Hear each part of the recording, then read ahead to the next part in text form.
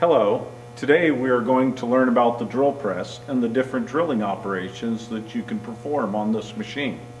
A few things that you need to know about the drill press is the different drill bits that can be used.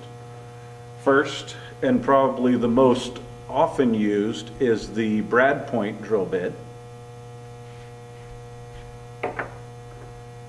Next is a twist bit.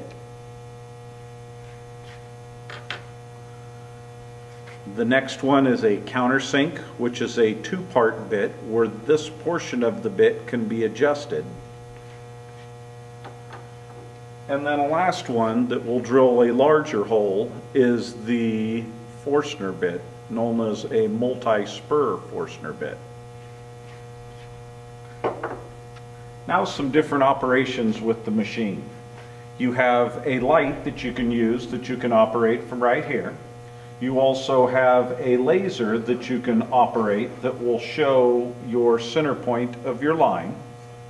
But one of the big things that you want to make sure whenever you are going to do a drilling operation is that you go through and you lay out with a combination square like you learned earlier with the joiner.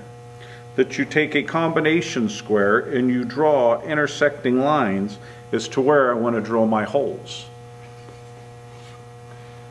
Some other features about the drill press is there is a yellow rectangular box at the base of the machine that is the safety zone, in which you are the only one that is in that zone.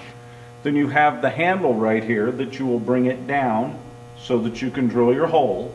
And one of the things that you always want to make sure that is secure when you are using the machine is the belt guard, and you want to make sure that it is all the way down, because if it is not and a belt comes loose, you're going to get tattooed right here in the forehead.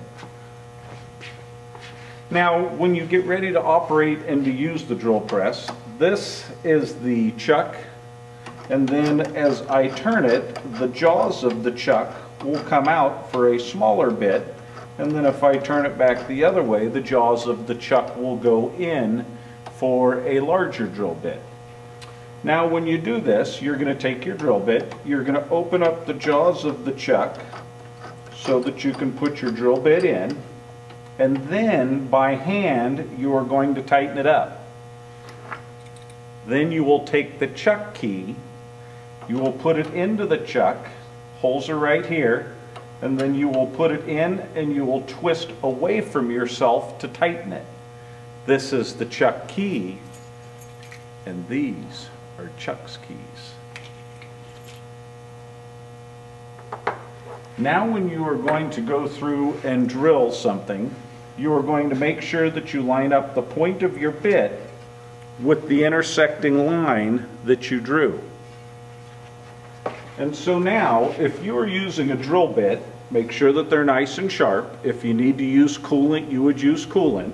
But what we're going to do is we're going to first bring it down and line up our bit with our intersecting line. Once we have that set, now we can get it, and we can get it all set up to run the machine. Always make sure that you wear your safety glasses when operating the machine.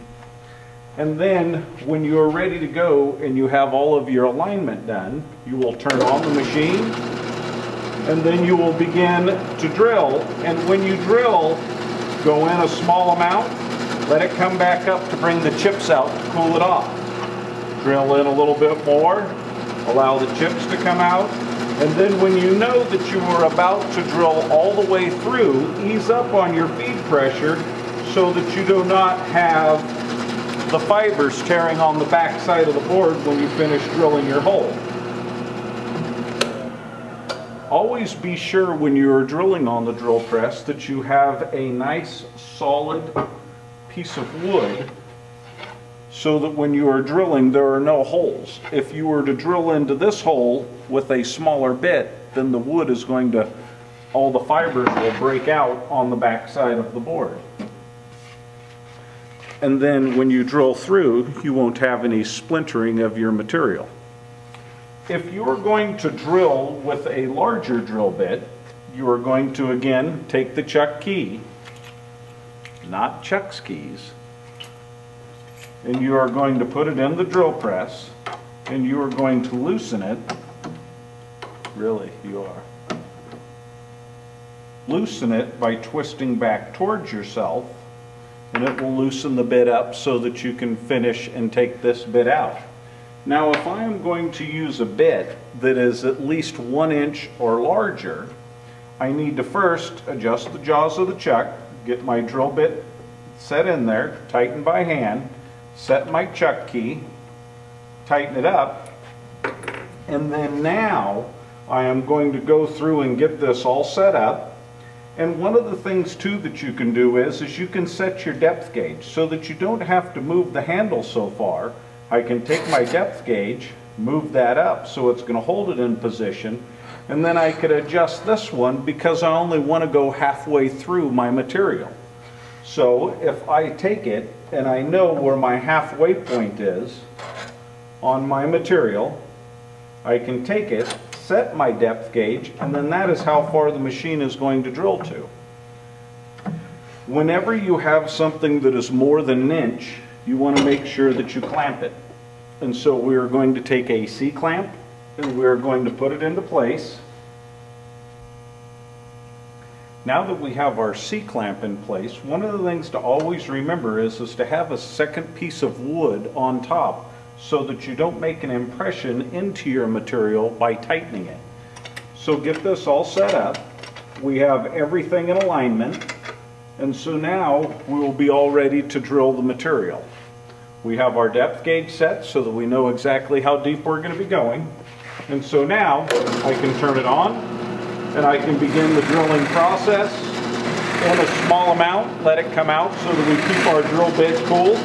Harder the material, the hotter the drill bit's going to get. And then when I have reached my depth, I can stop and turn the machine off.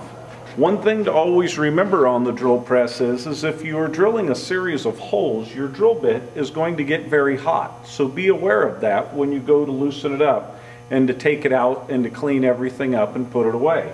Remember, when you are all done, loosen up your C-clamp so that you can get it put away after you fight with it a little bit. Take your extra piece of wood, put it back into the garbage.